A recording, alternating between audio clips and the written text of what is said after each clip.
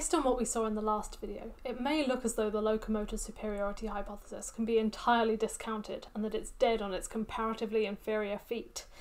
As we will learn in this video, there's been recent research that suggests we may need to revisit this hypothesis before we can truly lay it to bed.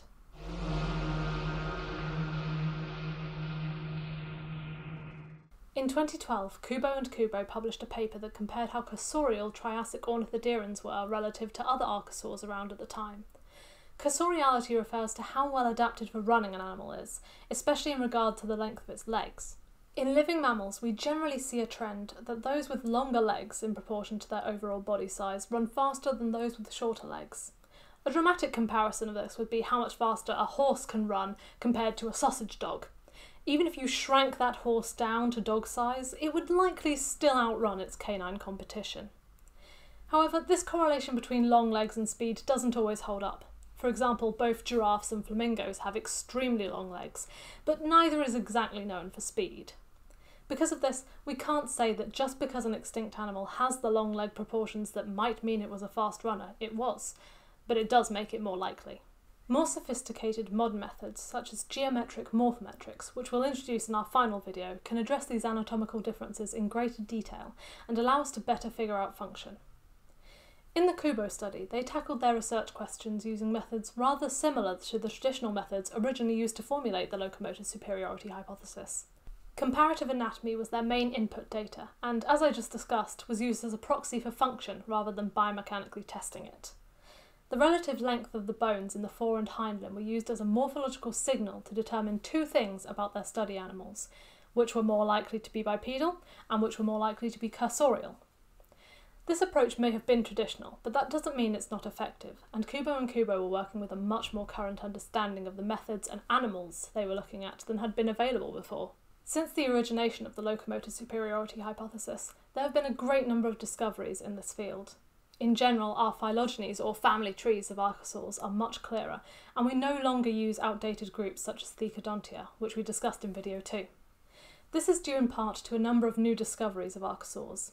The discovery of silosaurids, beaked close cousins of dinosaurs, or perhaps even early dinosaurs, and an improved understanding of the proto-dinosaurs called dinosauromorphs have added to our knowledge and allowed us to fill in gaps in dinosaur evolution.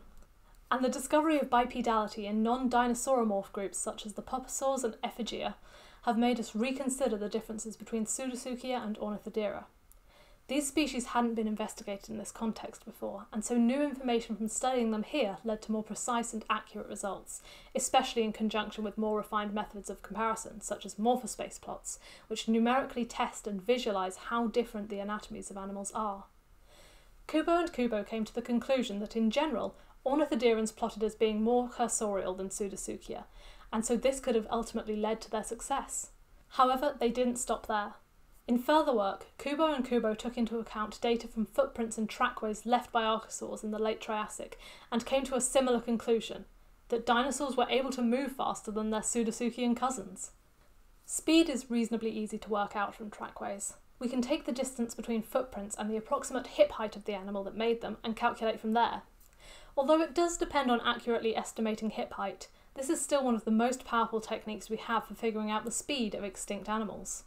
A few years later, they also published work that considered the fact that dinosauromorphs were the only animals that exhibited tiptoed or non-plantigrade foot posture in the Mesozoic. There are a number of terms that can describe the way an animal stands on its feet, like plantigrade, digitigrade, and unguligrade. Plantigrade means that it stands on the whole surface of the foot, with the heel touching the ground, flat-footed. This style of standing is seen in most archosaurs and humans, for example. Digitigrade refers to standing on just the toes. This foot posture is what is seen in dinosaurs, both extinct ones and living birds. Unguligrade refers to animals that stand on hooves, effectively right on their tiptoes in the way that cows and horses do. Kubo's study found that an increase in body size throughout evolving lineages was present in non-plantigrade animals that evolved from a plantigrade ancestor, and no such relationship was seen in those that remained plantigrade throughout their lineage. This increase in body size was seen in non-flying dinosaurs in the Mesozoic in a dramatic way, with the cat-sized dinosaurs of the Triassic eventually changing to become the enormous sauropods of the Jurassic and Cretaceous, among a myriad of other huge forms. And this trend has been echoed in non-plantigrade mammals of the Cenozoic. This ability to grow and adapt afforded to dinosaurs by their foot anatomy could have helped them overcome environmental change. It certainly seemed to enable their gigantism, and the greater speed ability evidenced by longer legs and lengthy steps from fossil footprints matched the bipedal nature and tiptoed foot posture of many early dinosauromorphs. It all fit together. Dinosauromorph anatomy made them faster. This work has shone a light on the fact that perhaps a model of dinosaur diversification based on being superior to Pseudotsuchians in some regard warrants further investigation. At the very least, luck may not have been the only thing the dinosaurs had going for them. Further and more detailed work is required to tease out what happened in the late Triassic that led to the incredible diversity of dinosaurs we see from the Jurassic onwards. Luckily, you're in the right place to learn about what comes next for the locomotor superiority hypothesis in the final video of the series. We hope you will join us, and if you want any more information about the locomotor superiority hypothesis or the DAWNDINOS project, then please visit our website, which will be linked below. We would also like to thank the European Research Council for funding this project.